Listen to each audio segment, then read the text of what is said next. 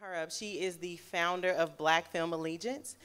And we'll talk a bit about that. I'm not even going to cue that up. But she's the founder of Black Film Allegiance, but she's also the development manager for Monkey Paw Productions, which is Jordan Peele's production company. So, but the reason that she's moderating this is because she's an industry insider, but she's also a Black woman rising. So this is an opportunity for her to like politic with her peers, but also offer insights based on her experience. And this is gonna be like some for real Black girl magic. So if you guys are on the outside, y'all might wanna move to the inside because we about to be family right now, okay? So without further ado, let me hit up my girl Elon Washington. Come to the stage.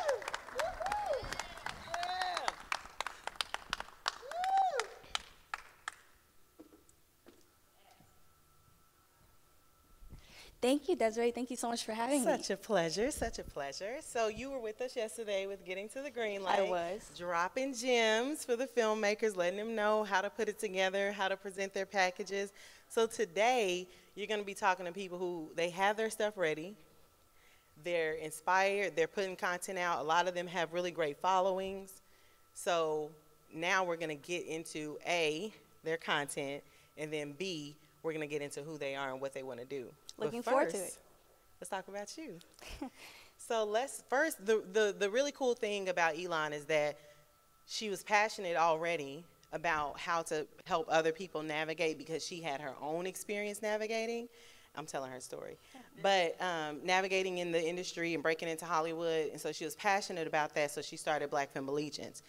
But apparently through all of those connections, she ended up at Monkey Paw, but Black Film Allegiance is her baby. So let's talk a bit about Black Film Allegiance. Yes, so just like you said, Black Film Allegiance was something I started because I'd recently relocated to Los Angeles, and I found it kind of difficult to navigate best ways to make new film friends in that space, but I definitely wanted to meet other like-minded filmmakers, specifically filmmakers of color, and so I founded Black Film Allegiance, and that is how I met my first industry connections, and the following ranges from like newer filmmakers all the way to industry professionals. So it's been really exciting to see it grow in such a short period of time. And basically the page is something that started on Instagram, but it was something that I wanted to use to promote new and upcoming filmmakers and highlight their different genre focuses and passions and personal goals so that other people could have an opportunity to work with them, reach out to them, and kind of see some of their material as well. So we also have a website, bfallegiance.com, and you can look on there and see some of the content and also follow us at the same BF Allegiance at all of our social media platforms. Okay, so I'm a filmmaker. There's all these things that I got to figure out, right? I'm not a filmmaker yet. Y'all inspiring me. There's all these things that I got to figure out. I don't know where to start. What do I reach out to Black Film Allegiance for? Number one, I love when people reach out when they're newly relocating to LA. Or if they're thinking about it and they're not sure and they're in another part of the country and they're trying to decide if the move is the right thing for them. And so it gives them an opportunity to kind of see other people's experiences or reach out to people that are already in Los Angeles and kind of make a network there in advance. So that's one great reason. Another is specifically if you are local, to have the opportunity to promote some content you're already working on. I like to share people's reels or whatever new clip for any project that they're working on, but also film festivals, of course, just like this one, because we love Capital City Black Film Festival and all film festivals that focus on filmmakers of color. And so we like to feature that as well, and specifically if it's someone who has a project screening at a festival, please always share that with us too, because we want to promote you to make sure that other people come and support you as well.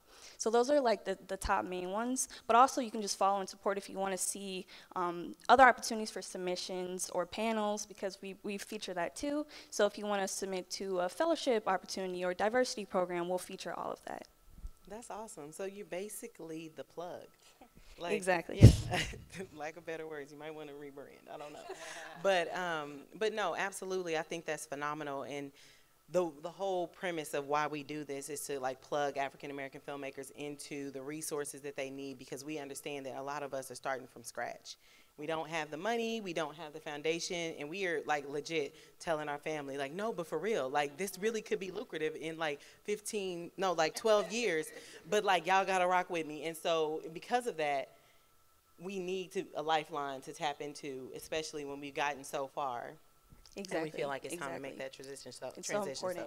It's really important to have that sense of community, because I think that we relate to each other in a very specific way when it comes to that, or dealing with parents back home and explaining what that is, or determining what your plan should be, because it looks different for a lot of different people depending on what your area of focus is. So finding mentors in those different aspects are really important too. No, absolutely. And so, like, tell me, so you got Black Film Allegiance is popping, you know, everybody is hitting you up. How do you end up at Monkey Paw?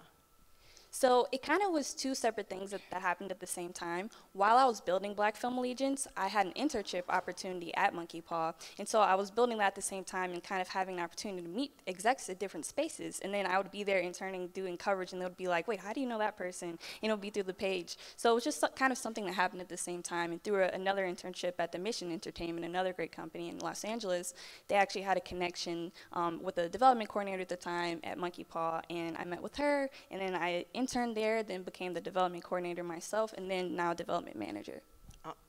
Okay, yeah. Okay. So I'm not going to take like the whole thing to talk about you, but I do want to ask you, so what would you, ideally, if you could be doing anything, like if somebody came and, you know, knocked on your door and was like, hey, I got the best opportunity, I'm answering your prayers, what is it? Exactly what I'm doing now, but also with the next steps, which you already know I'm extremely passionate about, the mentorship aspect. So it's something that I really wish I had, and every time I take a meeting with someone, they say the same exact thing. The access to these spaces and having that information is what's most important. So we're working on starting a mentorship program, and if you go to bfallegiance.com, you can subscribe to it, and we'll send you out more information as it develops. But we're working on collaborating with different people to kind of see the best way that should be facilitated. But I want to model it similarly to like Big Brothers Big Sisters, but for adults, and for people pursuing the film industry. And I think that would be really helpful, especially for filmmakers of color, because a lot of people not only don't have access, but don't know anyone in that space. And it's just really helpful to see someone show you that it's possible. That's awesome. So who was the person who showed you that it was possible? You weren't ready for that, huh? Yeah, I wasn't. but I've been blessed to have a series of great people that kind of showed me that over time. It started with excellent teachers. Even in my undergrad, Amy Ongiri was an excellent professor in school.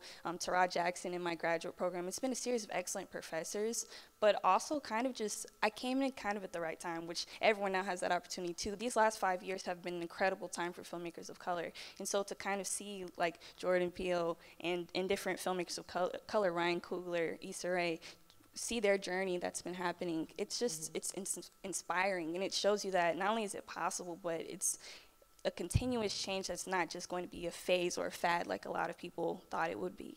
We're not going to let that happen. That's awesome. That's awesome. So I already know, like in 5 years, Black Film Allegiance is going to be like the big thing. Thank you, and Desirae. I really hope that it grows and that you are able to tap into other people who will feed into Black Film Allegiance, so your resources will be bountiful. So that's awesome. I'm going to exit, but I want to, if you don't mind, welcome up the ladies that we are talking to today. And I guess I could call you guys out. We're missing one. She's going to like slide in like the 5 heartbeats. So first we're going to welcome Dallas native Seckeita Lewis up to the stage. The project that she's going to be presenting today is 100. Then we have Munirah Jones, and the project that she's going to be presenting today is, dang, it has the word F-boy in it, and it's like F-boy magic, or F-boys better get out my DMs, or F-boys all in my text messages, and yeah, so she's gonna talk about that. We also have Tasha Edinbryd, and she has an upcoming documentary called Take Back the Crown. Join us, Tasha. And you know, we gotta big up Austin, right? We gotta have an Austin person up here representing. So we have Tia Williams, and she has a series right now that's coming out called Gentrified, and it's about the gentrification in Austin, but from a whole different perspective. So welcome, and y'all are gonna shift over as I get up and leave that one over there open, and I'm going to go. Take it from here. Thank you, Desirae. Let everyone get situated.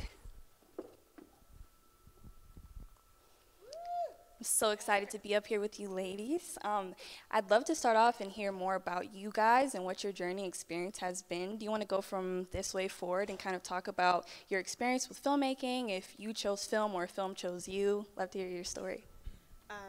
Hi everybody, Seckeita Lewis. I'm originally from Chicago, Dallas native now, and I think my journey to film has been very interesting. It's been circuitous. My background is in electrical engineering and in marketing, and I think that the bug bit me and chose me to to keep going with it. My first feature is called Jericho, and that film was here at the Capital City Black Film Festival in 2016. Won best feature, and so since then, my husband is my filmmaking partner, and so we've just been continually working on what's the next thing that's important to us, and that's what we're going to share with you guys today. Hi, my name is Munirah Safiyah Jones, and I am a writer and creator of Juntland. I'm from Memphis, Tennessee. Juntland is a series, a largely satirical series of animated and live action shorts that are centered around women, specifically Black women. And I think the arts chose me from a young age. I grew up in the theater. My mother was an actress, still is an actress, award-winning stage actress. And so I grew up under that whole willing suspension of disbelief. But I think I gravitated towards film in the end, even though I love everything about stage plays and the productions. But I don't know, I got bitten by the film bug, so that's where I landed. Hello everybody, my name is Tasha Edinbryd, and I guess, well, I'm a new filmmaker, so I guess film chose me. So my piece is a natural hair documentary, and it talks about the brands and influencers, stylists, and clients about how they have all worked together to catapult the natural hair movement in space. As you can see, we are represented well, whether it be on commercial, TV, there's nowhere you can go and not see a naturalista. So I'm so excited to be sharing this piece with you. This is my baby. I'm totally sleep deprived right now from just trying to kind of wrap it up and get the project done. So I'm so excited for everyone to see it. But yeah, I love it. Alrighty, so I wasn't sure if this was on, but yeah, so I'm Tia Williams, and I was actually born here in Austin, raised in Houston, and then bounced back here and kind of followed in my mom's footsteps. I'll say that film actually chose me. I've always been a bit of a creative, and I kind of struggled with figuring out how I could add to social justice through my gifts. And I started out kind of writing short stories, and someone I was with at the time told me, you know what? These are very descriptive. You should take a look into film. And I took a class at the Austin Film School here, and South by Southwest came around. I was a part of that, and then since then I was like, you know what? This is what I want to do. I'm going to do it, and I don't care about anything else. So Gentrified is a web series about gentrification, not just an issue here that's impacting Austin, but everywhere. Brooklyn, DC, Atlanta, LA, Oakland. A lot of places where we're kind of being displaced. So I wanted to create something that kind of took the politics out of it, but spoke more to the emotional impact that's kind of happening to us. So yeah, I'm super excited about the project, and like you, I'm sleep deprived. We were talking earlier about running, but yeah, I'm excited. It's almost here, so. Thank you guys. And Jabree Webber will also be joining us momentarily, but we'll have her introduce herself when we're screening her project. So we also have content from each of these ladies that we'll be screening as well. And let's start with Seckeita. So 100 is the project that we're working on right now. And it talks about obesity and diabetes. It features a man who's recently diagnosed with diabetes, and it really features what his journey and struggle is and how he's going to go about overcoming that. What you're going to see is a teaser, a concept trailer of the film that really focuses in on the darkness that goes along with this disease often, and will really focus and showcase how he can turn things around in his life.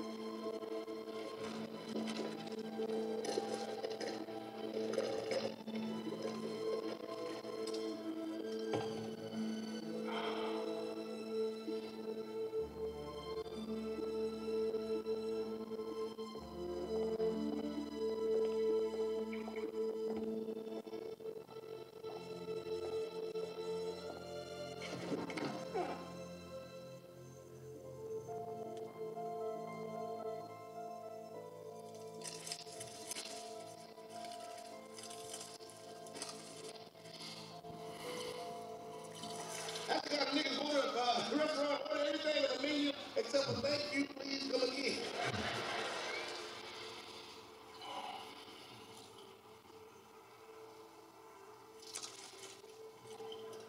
You know, most people eat to get full, he ain't got time.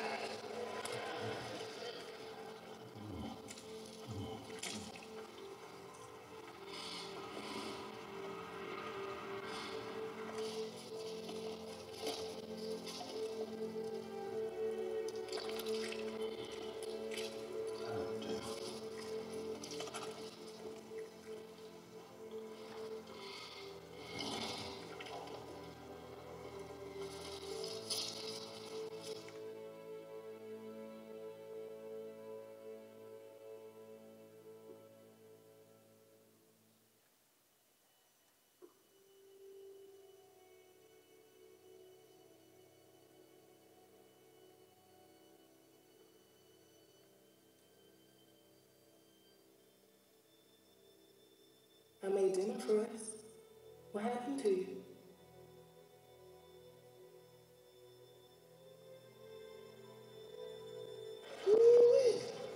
God damn, but you a big fucker there, man. Look at you.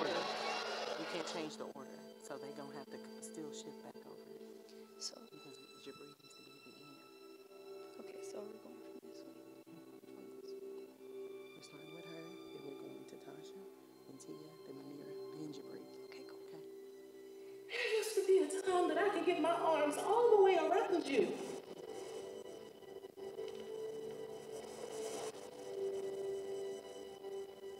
I lay in that bed every night, and you stopped breathing at me 20 times.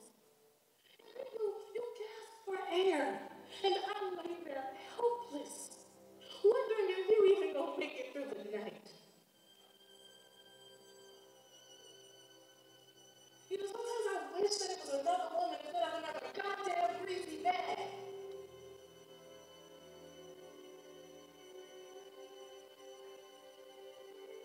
Can't do this anymore.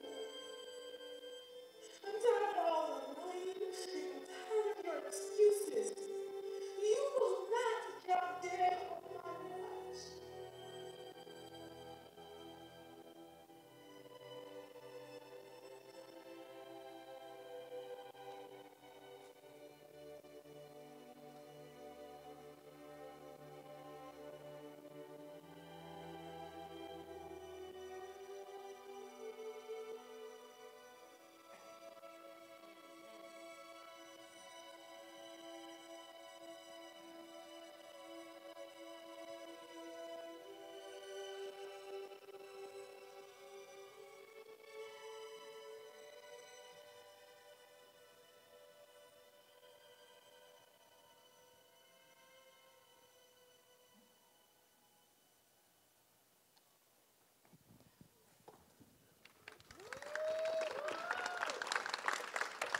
Excellent work, excellent work.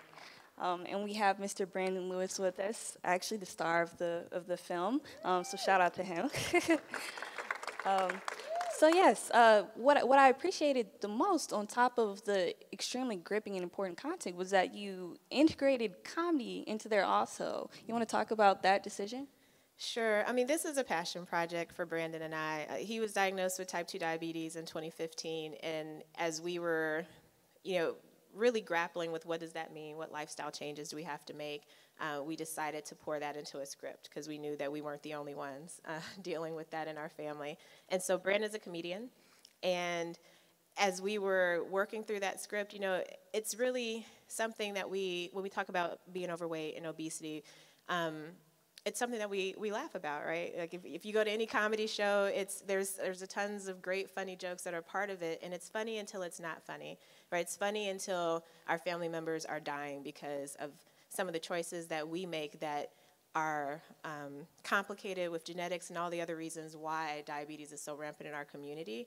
But a lot of it are things that we may be able to fight against. They're choices that we make that are a part of it, and we make light of it so much in our community. Everyone has diabetes, right? It's something that we don't talk about, and it's almost considered inevitable. Like, oh yeah, of course, they got diabetes. Everyone has it. And so in the film, we wanted to use comedy to almost make us, think about the fact that, well, it's not really funny, right? You're watching this person gorge himself. You're watching this person struggling with an addiction and struggling with something that's killing him. And so that's why we wanted to put that in there, just to kind of play with both sides of your head. Like, we like satire, and we like that, but it's a very dramatic piece, but we wanted to use that to really make people think. How does having a social message inspire your creative as a whole? Well, when we began our company, we really wanted to make films that will impact change or inspire someone to take an action. It may be an action to, just to laugh and have a better day, but with this particular project, it's an action that we want people to take up the mantle with us. Our goal for the film, Brandon is personally committed to a lifestyle transformation for himself, and we wanted to put that into a script and on screen to take people along with us, to inspire other people to make those changes. So it's entitled 100 because Brandon's personally committed to losing 100 pounds to help change his life. And so that social impact, the ability to hopefully inspire other people who think, I can't do that, right? There's no hope for me. I got what I got. It is what it is, and I'm just going to be this way. We're hoping that this film will help them say, well, if he did it, I can do it too. Which is absolutely incredible. So what are some of your hopes with the project, and where you hope that it'll end up next? Well, so we are in the development stage with this project. So this is what I would call a concept teaser or a proof of concept for the project. And so we're now in development. We are working through pitching our project in order to raise funding to get the film to greenlight. And so there was a panel yesterday getting to greenlight. We are in that process of getting the project to greenlight to be able to get to production shortly and get this film made. Okay, I won't take up all of the questions because we are going to open it up to the audience afterwards. But thank you so much for that. We really enjoyed it. So Tasha, you want to talk about yours? So my project, like I said before, is a natural hair documentary, once again, where it talks about, the brands, influencers, stylists, and clients. So this actually started with my actual natural hair journey. I was in transition, and I don't know if we have any naturalists in the house, but y'all kind of know. Been there. Yeah, so y'all kind of know what that's like, right? So we kind of be prolonging like the big chop process. Well, I had a great opportunity to meet Miss Jabree from Naturally Curly. So she invited us out to Texture on the Runway in New York. So yeah, I said, okay, well, we'll be there. So I showed up at Texture on the Runway, and I saw all of these beautiful black women wearing hair color, all kind of styles. Big chops was on deck, and I was like, oh my God. I said, yes, when I get back, I'm cutting my hair off. Well, I cut my hair off, but I didn't realize that I had 4C hair. Yeah, so y'all know about that, right? That 4C, I was like, uh-oh. I don't know necessarily what to do. I didn't know anything in reference to the texture. I didn't know anything about the products. I was just thinking in my head, hey, I'm going natural. I done been motivated and encouraged to cut my hair off. I'm good. So you thinking you got all that pretty hair? And that was a no. So I said, okay, let me see what's going on. We started reaching out to some of the brands, only just because I wanted to find out like what was in the products.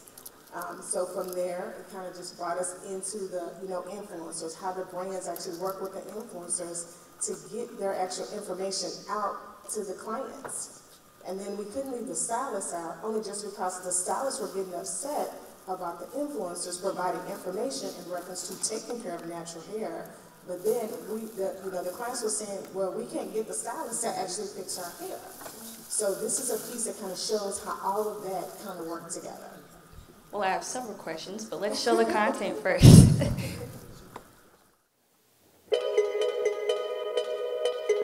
The natural hair movement is a billion-dollar business, encompassing everything from product brands to social media influencers, stylists, activists, hair show conferences, and everything in between.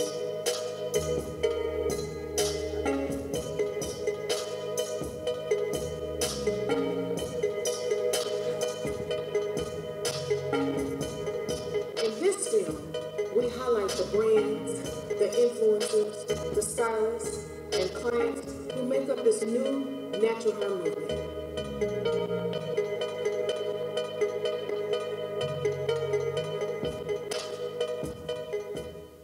A woman's hair and what she chooses to do to her hair is an outward expression of a lot of things beyond just how she wants to wear her hair.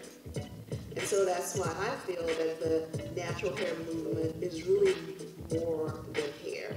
It's really about women of all ages, in all seasons, truly learning to embrace their own personal version of beauty from head to toe. I went from people giving them a card to, oh no, I don't want that, to going through a whole month and not seeing one natural head, to now, just walking in, in a restaurant anywhere now, and out of, 10 people, 8 of them are natural. I mean, there used to be a time where if you go to work or if you try to interview for something on television and you had your natural hair, you might not have necessarily been accepted and received the role. I've just seen more and more women excited about their natural hair, willing to share the story, and I think it's gone outside of hair now. Whereas before, maybe we had some smaller groups that they've always been natural, it wasn't anything new to them, but now it's becoming more like, no, why isn't your hair natural? It's almost like it's flipped. What motivated me to go natural is seeing other girls have natural hair and seeing how beautiful their hair was and seeing them embrace their natural texture, because I know me growing up, I was so conditioned to just having straight hair, because straight hair equated being beautiful. Having your natural curls deemed as being like unkept hair. They say black people have been in America about 400 years. It's been natural most of that time. So I'm not sure if it's a phenomenon, but maybe it's a coming back. I don't think that this is a fact at all. I think that it's kind of come full circle. And I don't see it's not going to change. Like, we're going natural in numbers and drones, and it's not going to change. Some people will go back to creamy crack, but you'll see that they circle back around and they'll end up going natural again. I don't think that this movement is temporary at all. It's here to stay. Well, starting with social media. When I started, there wasn't Facebook. You didn't have Instagram. You could hire a blogger to pop off your line and get you going with your business. It was definitely a different world. It was a very small niche kind of community. A lot of brands are, have transitioned from using, like big name models and celebrities to using YouTubers, because the YouTubers can really connect with the consumer in a way that the traditional advertising hasn't necessarily done with this audience. I mean, social media marketing is the cheapest way to market. If your business is not using influencers to market, you are really missing out. They have replaced celebrities. People do not buy product without their recommendation. People fail to realize that thanks to influencers and YouTube, companies no longer have to have full-blown ad campaigns or pay for commercials. If you think about it, channels to communicate with people have been controlled by radio and television for so long. So if someone had a story to tell, if someone wanted to talk about natural hair, they had to get some sponsor, they had to get some producer, they had to get a radio show that sells some commercials. There's a lot of things they had to do. They don't have to do that now. And when I came out and started kind of blogging and doing, my videos and stuff, I realized that I had to be different, because I'm sorry, I don't know if I can say this or do this, but like a lot of times brands were telling me to say something, I'm like, that's bullshit. Like, can't bullshitter. Like, this is like, how are you going to tell me? Like, I know that what you're telling me to say is not true, and I'm not going to say it. First in the entire country, the right to wear your hair however you like is now law in California. It's called the Crown Act, and it's supposed to protect people in workplaces and schools from racial discrimination based on their natural hair and style choices. That discrimination tends to target people of color, mainly black people. So now styles like afros and braids and twists and cornrows and locks are protected. I asked you here today because we need to talk about something.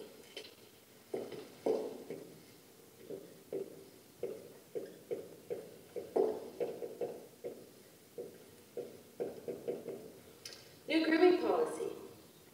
Due to recent inter-office tensions, we have a new policy. And this is no curls, no kinks, and no locks. I have the great fortune to work with women that appreciate and love natural hair and curly hair, and it's very professional, and there's no right way to wear it or style it. It's the hair on your head.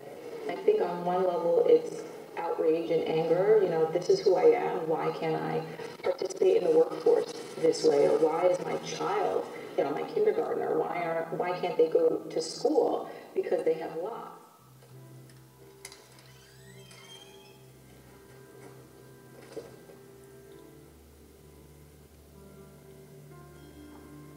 What's wrong, baby? Did somebody do something to you? My teacher said that my hair was distracting and all the kids were laughing at me. Mommy, can I get my hair straight, please? I don't like the other kids. Baby, we're not going to straighten your hair. There's nothing wrong with being a little different.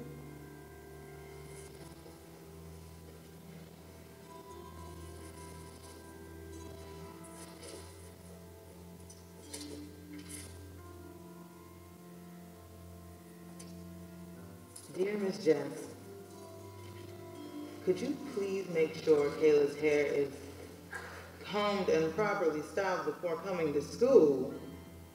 Her hair, as it is a distraction to the class and other kids. Maybe a relaxer or other more traditional style would be better for everyone. I hope you understand and do the right thing. Miss Landers. Oh no. Listen, baby, you are beautiful just the way you are. There's nothing wrong with your hair or the way that it looks. It's not a distraction. You see mommy's hair? Some people don't like my hair either. But this is the way God intended it to be. Don't you let anybody tell you that your hair isn't beautiful just the way that it is. I'm going to talk to your teacher myself. Don't you worry about any of this. Mommy and Daddy love you very much. And God loves you too. Now, let's go get some ice cream. Okay? Thanks, Mona. You make me feel better. I do like my hair.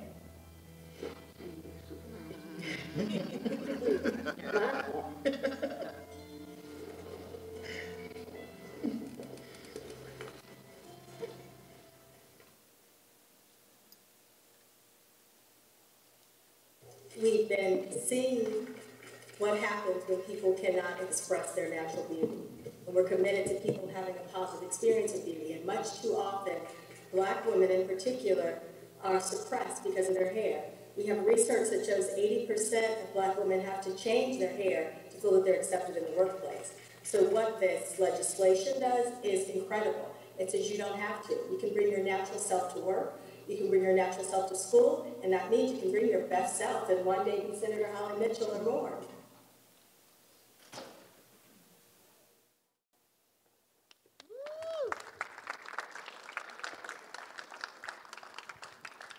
Tasha, that was so great.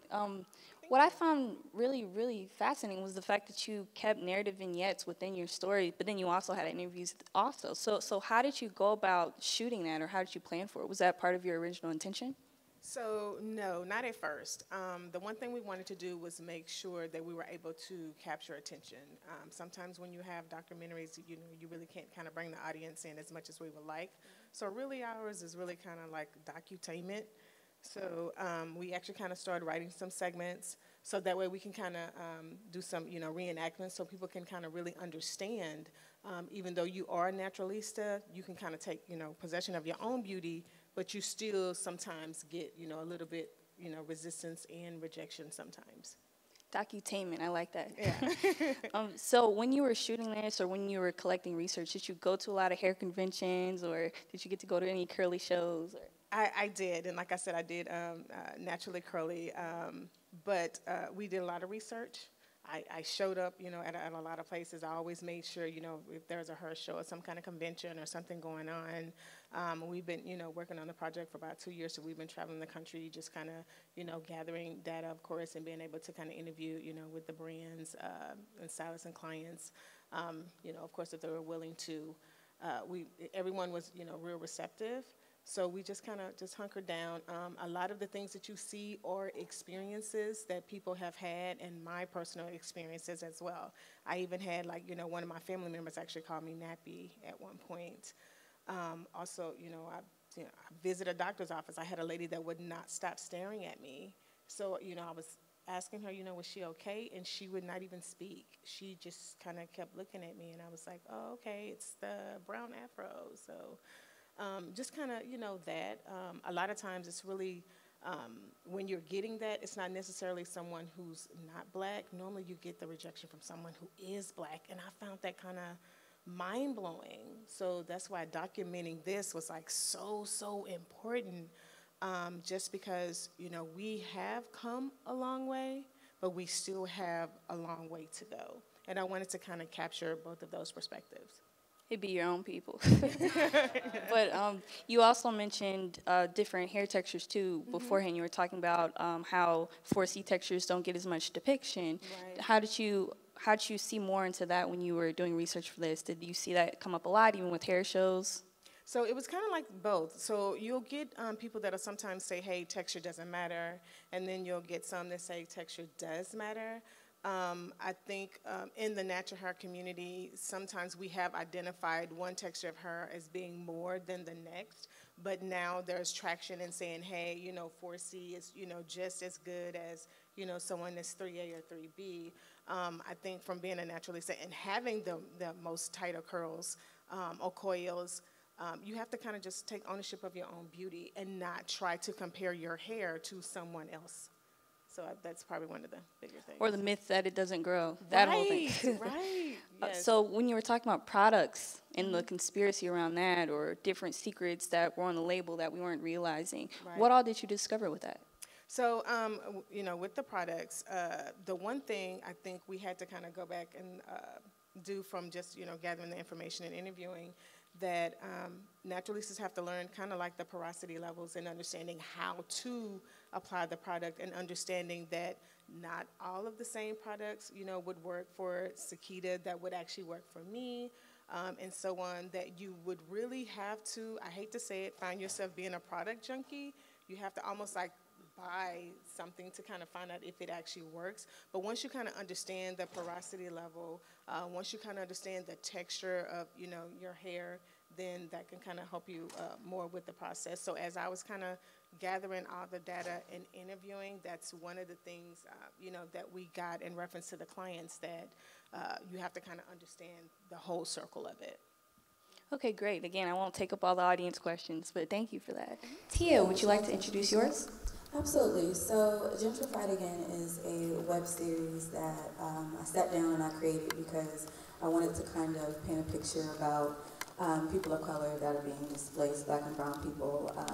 The story is set here in Austin, and if you're from Austin and you live here, you know that there's been some serious changes. And I do believe that the current percentage of black Austin, I think it's like 7%, and it's decreasing every day. I've come across so many amazing women who I connect with, and then they're like, hey girl, I'm moving. And I'm like, but wait, how long? It's only about 10 of us, where you going? And you know, it's a lot to do with to kind of carry that weight of not being able to kind of see yourself in the city, not being represented in the city, not having places to go somewhere as simple as, hey, I want to have a drink. I want to walk into a bar and be able to feel comfortable. So I kind of wanted to paint the picture and see show people what kind of emotional impact an individual may go through. So what you guys will watch today is the actual trailer for the series. And it has 3 characters. Greta, the main character, loses her grandmother. Her grandmother leaves her the house on the east side of Austin. And she's trying to figure out how to keep this house. She doesn't have the finances. She's going through depression, all these emotional kind of struggles, and we kind of follow that story. And it also, again, 2 different characters. Desirae, her best friend, who is there by her side. She's a part of the LGBT community, and because of how she identifies, her mother puts her out of her house.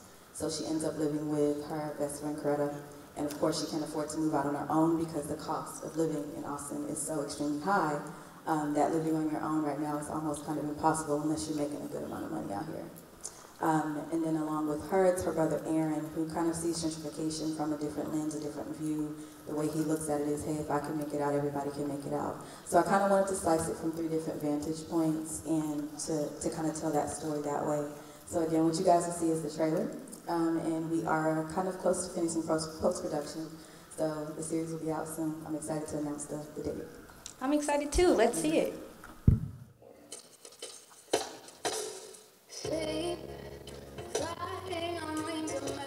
I'm gonna lose this house. It's literally the only thing I have.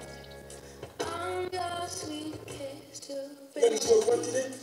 I haven't been no, but that's my business. Failing at anything worse. I don't have the energy to fix it.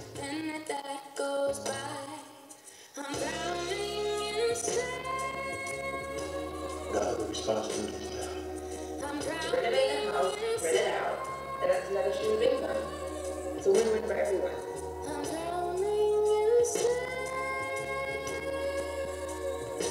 I'm not going through all of this just to be someone's phase or sexual experiment.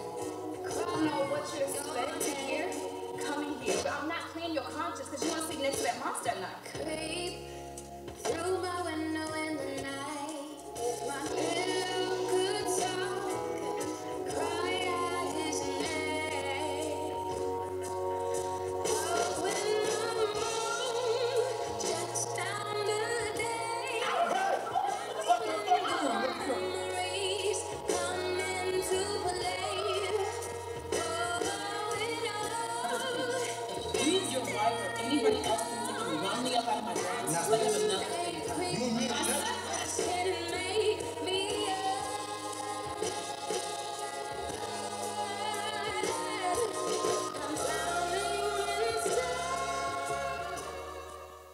Have you ever felt like the world was moving on without you?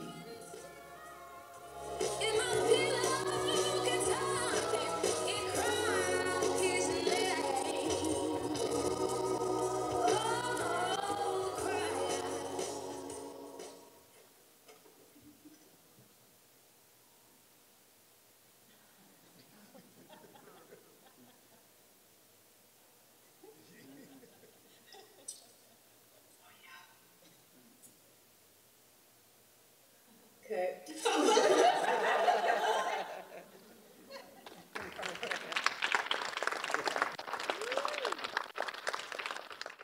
This looks amazing. I got chills, y'all. Seeing it on like a screen that big, like almost made me cry, like legit. So, Was this the first screening? Seeing it this way in public, yes, it's been on like our YouTube channel, but seeing it on this really huge screen kind of did something for me. So yeah, I'm fired up right now. We're fired up too. So with you being from Austin especially, why was this story so important to tell, and what do you hope that people take away from it? Honestly, I think that being a black woman in America, period, you go through, honestly, not feeling like you're being represented in the best way. It's hard to kind of see yourself a lot. And gentrification, to me, kind of adds to that, but in your own neighborhood. The gentleman who allowed us to film in his home, we were standing outside, and he has a generational home. His grandparents, their people and their people. And next to it is this house that rents for, I think, like $700 a night on Airbnb. And they were about to have to sell their home. And he told me, he was like, you know what, even if I could keep it, I don't know if I would want to because I don't feel like I belong here anymore. And so the reason that I wanted to tell this story is for people like him. It's like, okay, everybody again is looking at the politics, but there are everyday people who are being impacted by this, and who's taking care of them? There has to be something that we can do. And that's kind of what I hope people take away from it. Look at us as people, and then maybe we can start having real conversations about how we can impact change and what can be done to take care of the people who have been here, especially for Austin. Those of you who are from Austin, you know that back in the day, segregation occurred, and you actually, if you were black or brown, you had to move to the east side of Austin. You were required to live there. And now, those very people are being pushed out after they brought so much culture to that side because of money. And I need people to think about that. So. Wow, and like you said, it is something that affects so many places in different ways, but that does seem to be the root of the evil in all the different situations. So it's amazing that you chose a location that also reflected that, and then it's also presented in the narrative. So in filming in Austin, what were some of your favorite experiences on set and some of the pros in getting to shoot at home? Honestly, it was an amazing experience. It was stressful. If you're a filmmaker, then you know, like, oh my gosh. Creating, like, trying to find the fun to me was probably the hardest part about this experience. But once we got on set, being with my cast and my crew, it was like a family, and I think that's something that I will literally, like, carry with me forever. So I said that was probably the most positive thing. The hardest part, again, I think would just be funding, trying to figure out how you're going to make it happen. As a filmmaker, you have all these ideas and things that you want to, you know, see come to life, but if you don't have the funds behind it, you kind of can't do anything. So I'd say that was probably the hardest part. And where can we go to follow the series, or are you doing any crowdfunding? How can we support? Absolutely. So gentrifiedseries.com is our website. We do have a GoFundMe to currently help with post-production costs. You can also follow us on all social media at Gentrified Series, on Facebook, on Twitter, on Instagram, and we will be announcing the premiere date pretty soon. And we're still talking about distribution and where our final home is going to be. So, yeah. Looking forward to it. Thank you for sharing. Okay, Munirah, your turn. I'd love to hear about your project. All right, so this is called Captain's Calling F-Boy Defense 101. And great name. It is, you know, as a black woman, life can just be largely absurd. And there's nothing more absurd than dating. So this film is really a call to action for ladies around the world who might be considering compromising self-respect and sanity and just peace of mind in your body for someone who might not be the best person for you. So we can just roll the beautiful bean with it.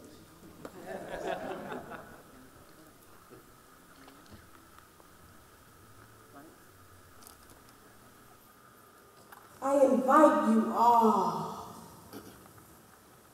into your feelings.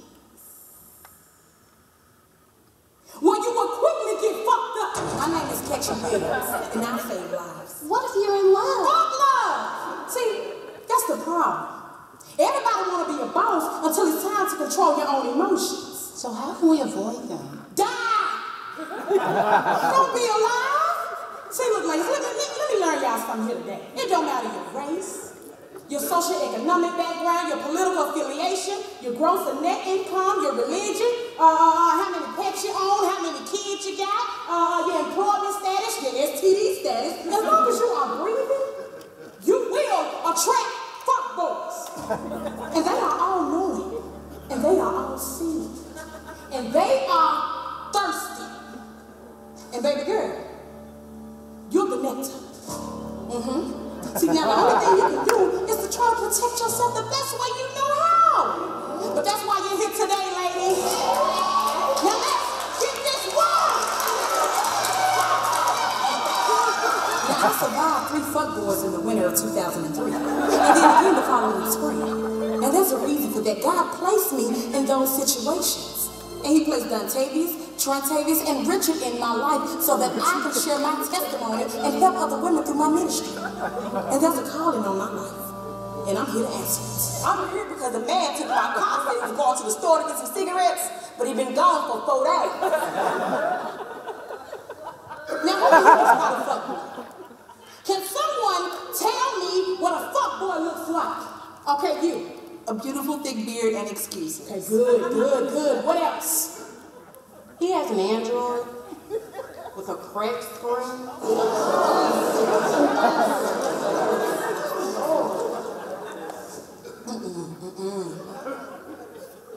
I'm sorry. It still kind of gets me sometimes. But that's good. That's good. The most important thing in defending yourself against a fuckboy is to be steadfast in your action. Now, ladies, I want you all to repeat after me. Do not respond to minimum effort.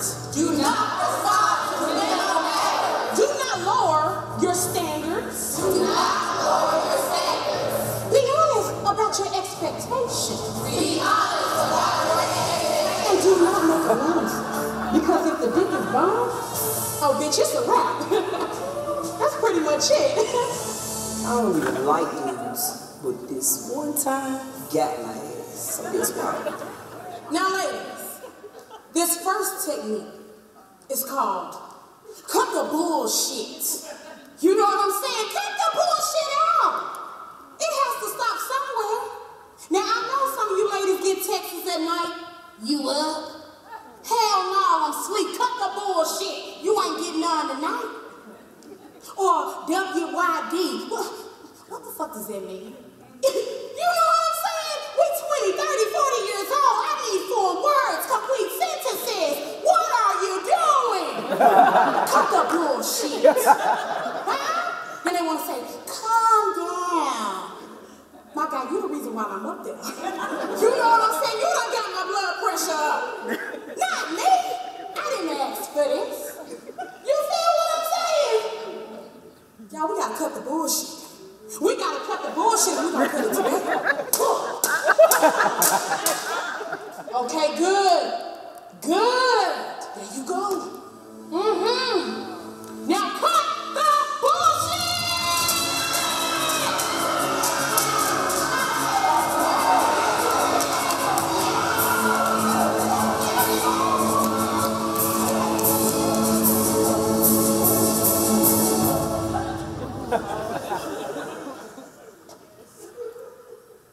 Hey, beautiful. You interested in being a victim today? No? Why are you frowning? You too beautiful to be frowning. Smile, sweetheart. Tell him what he needs.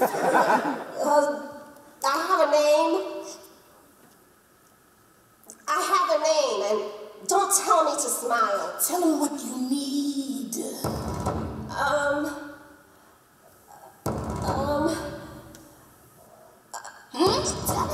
Emotional intelligence. Meaningful conversation. Honesty.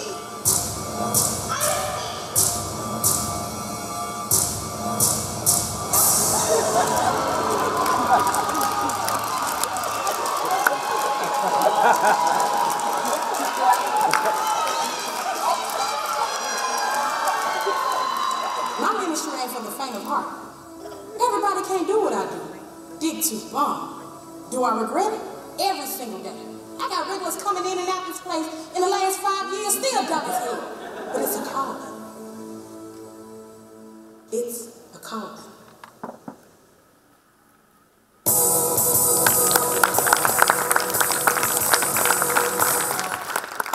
That was hilarious. We're all dying laughing. So how did you get started with comedy and with this project in particular? I don't know. Comedy has just always been a part of my DNA. It's just like in the primordial soup that it's me. I think most comedians, I don't consider myself to be a comedian, but I am a comedic writer. But they will say, like, it's born out of trauma. So I had a fair amount of that growing up. So it was a defense mechanism for me. But for this film in particular, it's just a manifestation of all of the conversations that I've had over brunch or ladies' nights, or where I was just saying the same stuff over and over and over. And I was like, I just need to make, it would be wonderful if there was like some kind of self-defense class for women, so that they could get it into their heads create some kind of creed or something they could watch to remind them that this behavior is not okay and you need to defend yourself against it. And, you know, F-boys, it's the term for today, but the characteristics and the behaviors have been around forever. Our aunties had them, my grandmas dealt with them. They were called maybe womanizers or Rolling Stones or whatever. But, you know, the terminology and the technology has changed, but this kind of stuff has been around for a long time. So I'm an advocate for, I'm an activist against fuckboy wizardry. Okay. Say that. So is this going to be an ongoing series with different situations, or? Well, yeah, this is a part of my whole Juntlands experience. I started off with the cartoon that went viral last year, but then I think people thought that that's all I did was cartoons, so I had to switch it up on them. And this was one of the first ones that I did under the whole Juntlands umbrella. But no, I do cartoons, I do live action, I just do whatever, you know, comes to me. So. What was the relationship with the cast? How were they selected? Because they're excellent. I know all of those ladies personally. They're not all actors. Some of them are. Some of them are singers. Bianca is a fabulous actress. She does comedy, drama. She was Catchy, the instructor. But they're mostly women that I know in real life. That some of them are dealing with fuck boys as we speak right now. I hope you're watching. This is a reminder to don't stray from the path, ladies. And then some of them were just women who wanted to be a part of whatever I was doing. So, yeah, it's a good mixture of women of good. Authenticity. Yeah, exactly. Well, thank you for that. Jabree, welcome. I'd love to hear your introduction and to hear about your project as well. Yeah, so my name is Jabree Webber. I too am an advocate for women's rights. Love that. My project is called It Happened One Night. It's a drama set in the near future, 2022, and it's about the abortion ban. And our protagonist, Tia, she struggles to find the care that she needs after a scheduled procedure. And I don't want to spoil too much, but we could definitely dive into it after we watch. Perfect. Let's see it.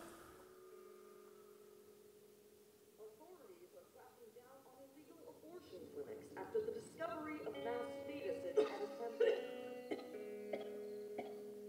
Pro-abortion campaigners say a relaxation of legislation is needed to help stop girls and women from putting their health at risk. Abortion restrictions have not thwarted women from seeking care, not even with these extreme repercussions. Contrarily, in fact, abortion rates are reported to be higher than ever.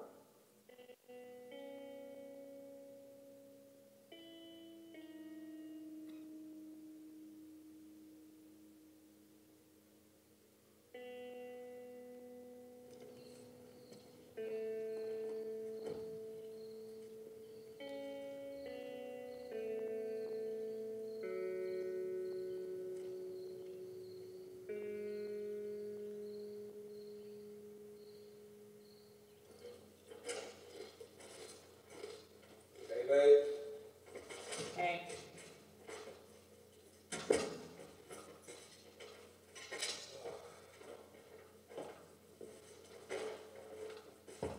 How long you been up? Couple hours. Well, I figured you might get hungry later, so I got snacks. I just had dinner. Thanks, though. Gourmet. Just how you like it.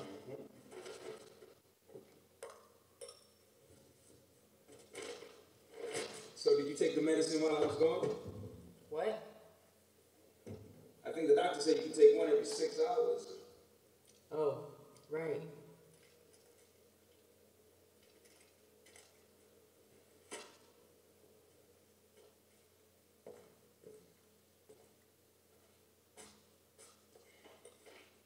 Babe, talk to me. What's on your mind?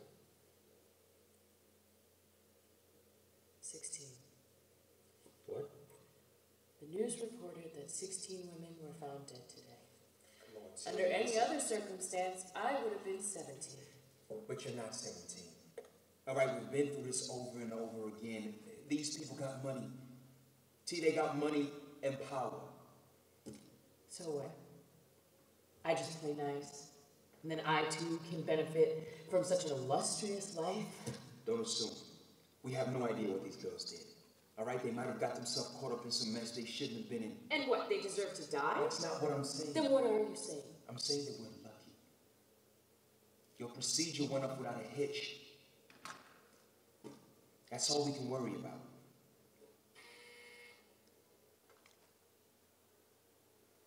Don't. Just relax. I got it. I need you to relax, T.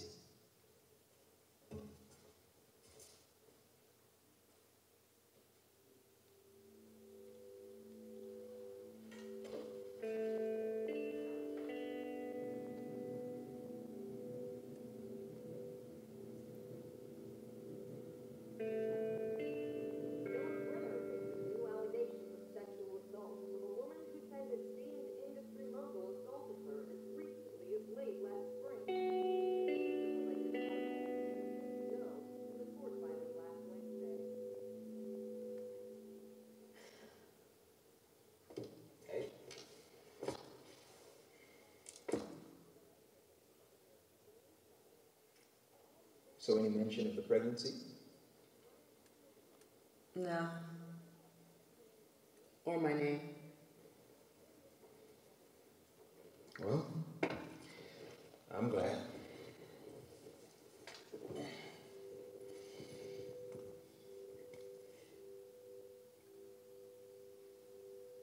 Philip came by to visit today. Is he serious? But this...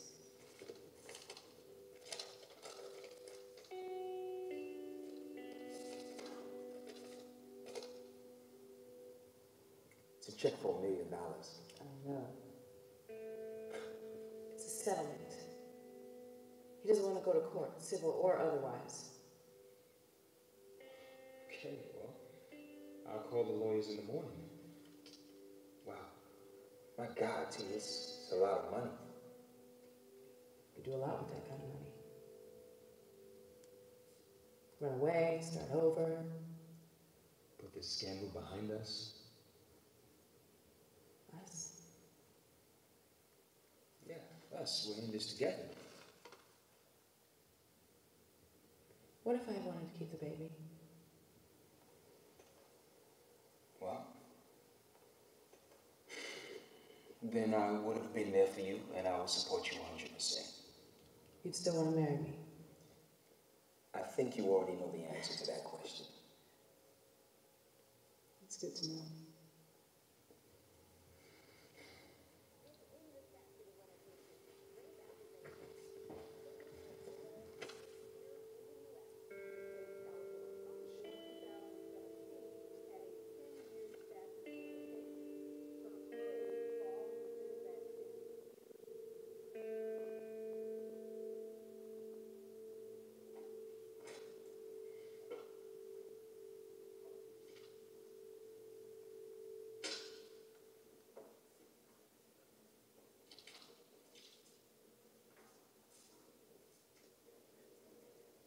All these recent movements about women's rights, there was like this eruption, and there was tons of support, but there weren't a lot of women of color at the forefront of it, you know, whose stories were being supported, who were being rooted for. But then I would turn to my same community and see so many women struggling with those same things.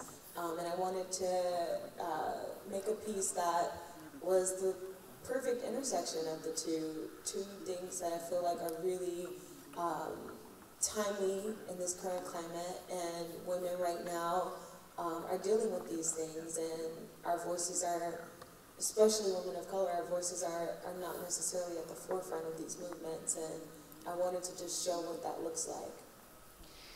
It's on top of everything that you just said, also there's been conversation about the idea of the man's responsibility in their ability to stay or leave if the woman then has that choice, which is an ongoing conversation that they haven't quite figured out yet, but even ideas of like having a prenup before the baby comes, all kinds of ideas that they've thrown out there. So why did you choose to leave that ambiguous about whether he'd return or not? You know, this film is to plant seeds into people's minds. I'm not trying to get you to be for or against abortion, pro-choice. This isn't even about that. What I want to incite is for people to be more cognizant of how they're treating women, and being more compassionate for a woman in that situation. It's not even asking you to take a stance either way. It's just, if a woman does want to choose, can we support her in doing that? Do we have to make it difficult for her in that, you know, she doesn't have safe and healthy options to even have a procedure, or there are no healthy outlets for her, even if, you know, you personally are against it. And so that was left ambiguous for a reason, because you know, these kinds of things that are happening in people's day-to-days are kind of muddy in this way. There is no clear and right path that someone should do if in this situation. It's not so clean-cut in that way. But the real thought is about that compassion for a woman who could be in that situation in a place where there isn't access to it. And with it being such a heavy message, when you're dealing with something like that and you have talent on set, how is it directing something like that and making sure that they were in both the correct mind space for the character, but also handling it well for themselves? Absolutely. So I'm an actor myself, and so my approach is always, I'm an actor's director. So it's always story first, character first, and then the technical components are then after that. So before we even got on set, we had rehearsals, and you know, we talked about it. We talked about abortion, we talked about these characters and their background, how happy they were before this incident, and you know, even what the future would look like having, you know, this money that's supposed to fix their problems. And so we got in the weeds of all of that. So by the time we got on set, you know, they were comfortable and they felt safe to really play. And in that last scene, you know, we improvised a lot. You know, there were times when, before we got just to what the script was, I was like, let's just riff, let's just improv and see, you know, step away from the script and let's just go off of what you're feeling, you know, even if it's completely off, we'll go back. And I think that just allowed for a really safe and fun experience on set. Well, I have a couple questions for all of you, and then we can open it up to the audience. So, of course, you all directed your own pieces, and this wasn't your first time, was it, Tasha?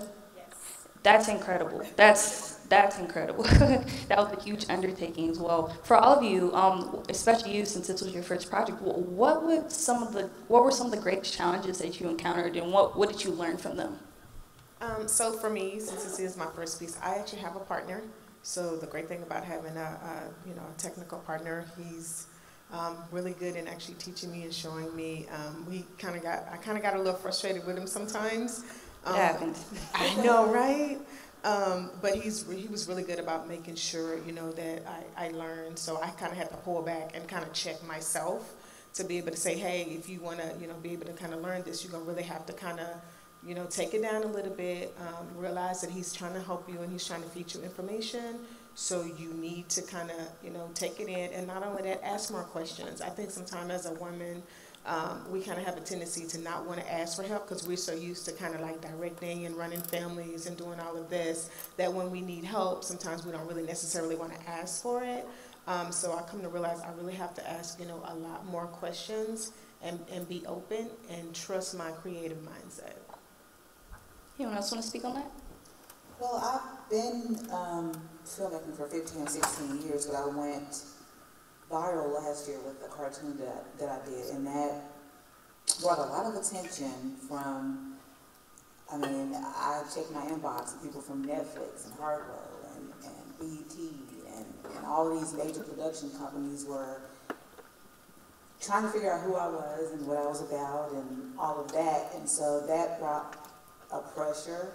It brought expectations. I feel like that is the mother right there, because there's expectations that I have for what I want to do and what I want to produce and present and create, and then I think there's expectations for what others have of me. And so it's like trying to find a comfortable middle ground there. where I'm giving you what you want, but I'm also not giving you anything that I don't want you to have. And it's not a bastardized version of something that I, created from inception. So that has been a challenging part of this whole Black woman rising process, journey. For me, I would say that I was in my own way. I almost didn't make this piece because I had so many fears, I guess, is what it really is when you boil it down. Like, it could be better, or I should make it longer, or I don't have enough money, or I wish, I could get more support and more people, or what if I had someone to produce it? And so all these things, even though I was literally ready to go, and it got to a point where I was like, I should just make it. And if I don't like it, I'll put it on the shelf with my other 100 batch of films. But if not, I actually conquered a fear. Yeah, I have to agree with both. For me, I think because of the topic or the subject of gentrification, a lot of people have kind of come out and supported and given all this feedback, so it's brought that attention to the project, which is good, because of course you want attention. That's what you're putting it out there for that reason. But like she was saying, it also for me, it was that self-doubt, that fear of failure. Like, okay, people are actually looking at this. Like, what if it's not what they expect it to be? What if I fall flat on my face? What if people hate it? You know what I mean? So it's that fear of letting people down. But I also had to kind of get to a point and say, hey, this is my art. I'm going to put it out. This is what it's going to be. And hopefully y'all enjoy it. I love it. If you don't, sorry. But yeah, so that's been something to kind of get over. For us, I think the biggest challenge was that it's such a personal topic. I mean, we're putting ourselves on display. We're showing, a very personal, we're showing our weight, right? We're putting my husband on film. And so in doing this project and in the promise that we've made to ourselves, that is also the promise that we're making to the film, of losing 100 pounds. It's never been done before to put someone on the spot to do something like that in the course of a film. And so what we're doing is, could be groundbreaking, and that's a lot of pressure on us, and that's a lot of fear. And sometimes we're like, okay, what are we doing on set today? We're going to get naked on set, right? That's a big deal, right? And so that's the biggest challenge, I think, for us as we go into the project. Okay. So we're going to get ready to open it up to the audience. I'll ask one more that'll kind of lead to what they may also want to know too. But on the topic of Black women rising, was any of this exacerbated in terms of the challenges by being a woman of color, or were there any benefits to your creative lens by being a woman of color? For me, I don't think there were any challenges of the project by being a woman of color. I think the challenges are getting that project to the next level, to get it out to the world, and that's a mixture of being a woman of color, it's a mixture of geography, it's a mixture of networking. So all those things that have to come together in order to elevate a project are what we're dealing with now, those challenges. And for me, I actually kind of, agree with kind of Seckeita. I really didn't necessarily, as far as the challenges, wasn't really necessarily bad. A lot of people were actually receptive to it. So it really kind of wasn't, hard to be able to kind of look at it, from that. Right now, I think the thing is to kind of be able to, finish the project and then find out exactly strategically what needs to happen next once it is finished. Like she said, being able to put it out, but not only that, how do we want to go about doing that?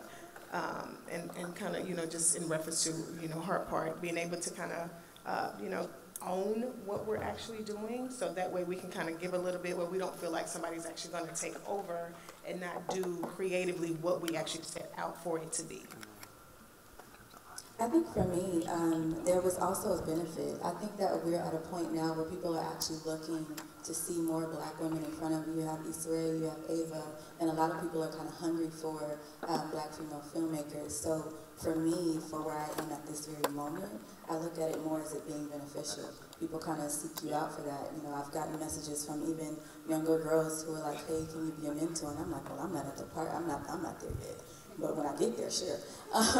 But yeah, so for me, I think it's been more so beneficial than a challenge, if anything.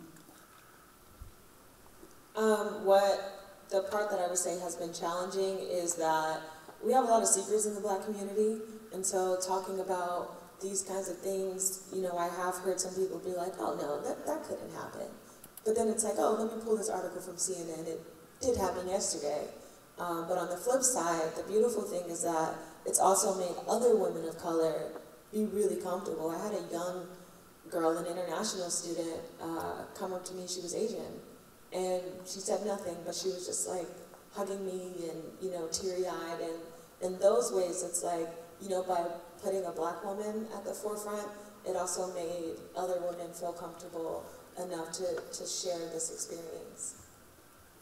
Yeah, I think we're finally at a point where the industry is starting to recognize or acknowledge that Black people, not just Black women, but just Black people are starting to see themselves in a myriad of ways. Like, we want to be the superheroes of Black Panther. We want the Girls Trips movies. We want the coming of age story. We want all of the things.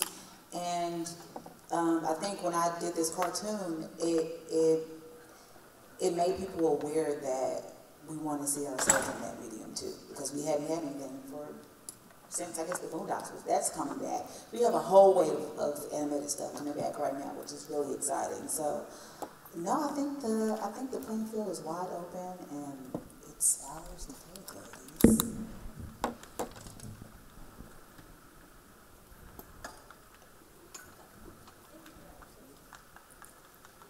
Thank you for that. We're going to open up for questions now. Does anyone have anything they'd like to ask our lovely panelists? I knew she was going to ask a question.